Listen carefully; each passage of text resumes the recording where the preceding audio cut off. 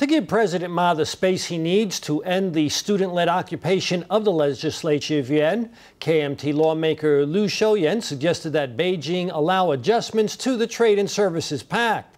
But a Chinese official threw cold water on the idea by remarking that there are few precedents for trade talks to be renegotiated.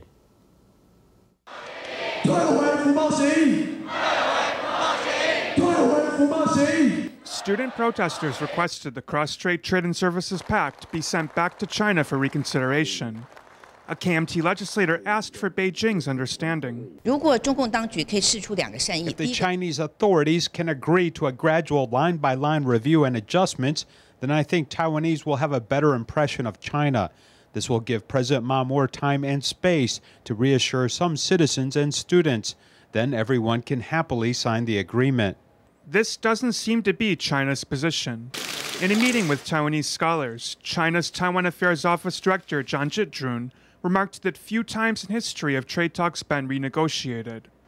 Lawmakers, however, were quick to rebuke his comment. A number of international examples exist where there have been renegotiations, such as recent free trade agreements between the United States and South Korea, NAFTA, and a trade pact between Mexico, Colombia, and Venezuela.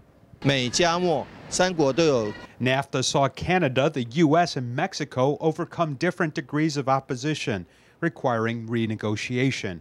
Internationally, renegotiations are not always needed, but they are not extraordinary. KMT legislator Lu Shiow-yen said progress would depend on China's willingness to compromise.